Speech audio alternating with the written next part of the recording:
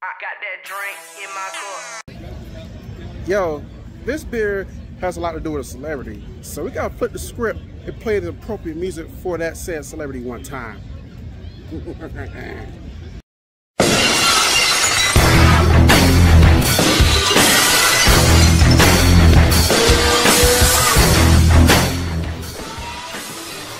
What is good? When A-Fizzle here, chilling with y'all. It's time for another A-Fizzle Productions drink review. And before I get to the drink review at hand, I want to give like a small backstory as far as this drink review I'm going into.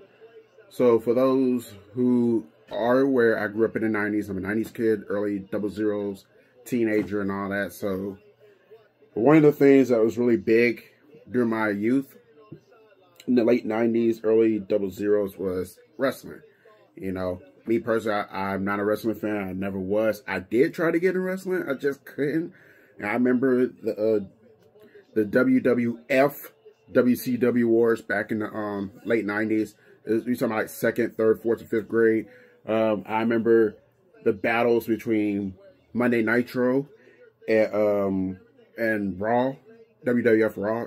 I know it's WWE now, but when I was coming up, it was called WWF. So I remember that. And then, like, I remember the Raw versus SmackDown debates. Like, either you team Raw or you team SmackDown. Either your team NWO, as far as WCW, or your team D-Generation X on WWF. You know, either your team WWF Attitude, or you get the point. Yeah. So yeah, like I said, me personally, I never got into wrestling, and I'm kind of glad now because I remember wrestling was really big at the turn millennium.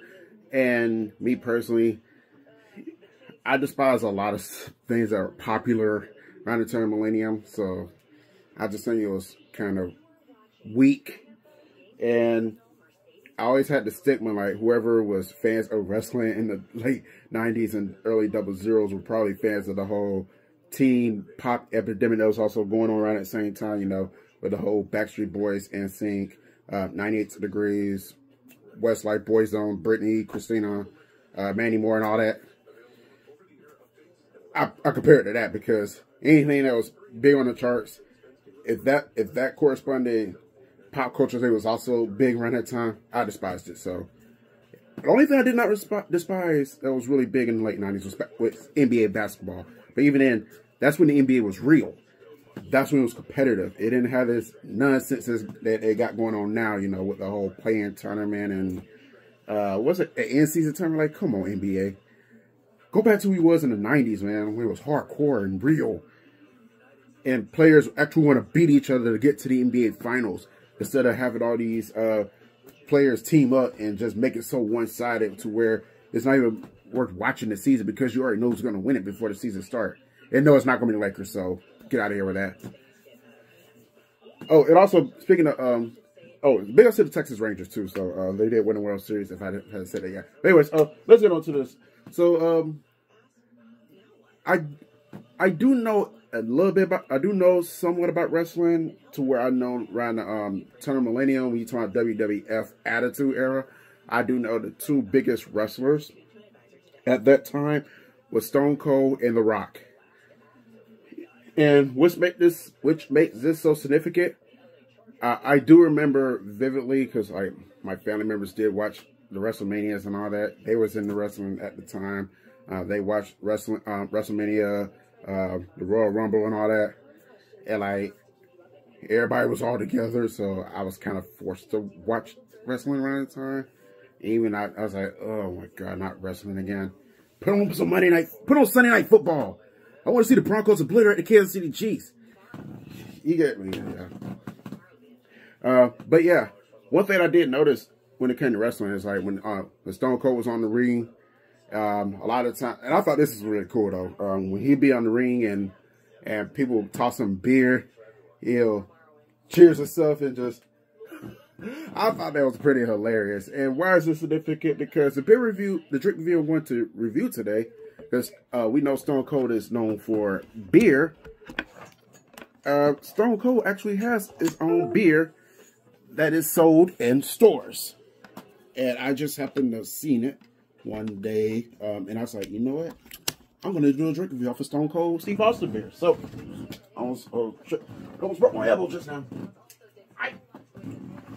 So today we got Stone Cold Steve Austin's Broken Skull, and it's like 3 versions of it. It's like I got the American Lager, but it's also 2 other flavors at the bottom. So I'm gonna try them all. So yeah, just bear me. We're gonna work on that. So and this is from the El Segundo Brewing Company. El Segundo Brewing Company.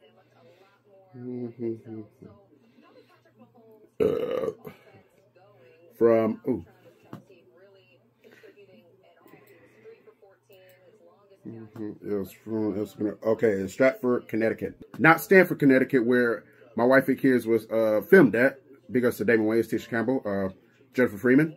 That was a great show back in the turn of millennium. We're talking about Stratford, Connecticut. So,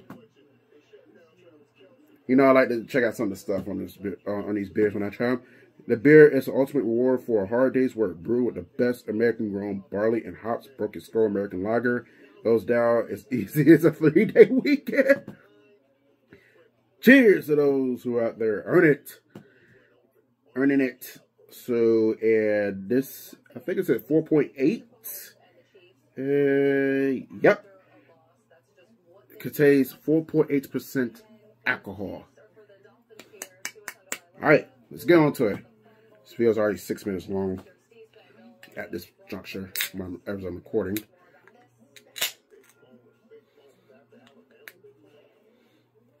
You know, I gotta smell it. There's no smell. It's kind of like avocado. Will it have any taste to it? Let's find out. Ooh, my nose is. Now let's try it.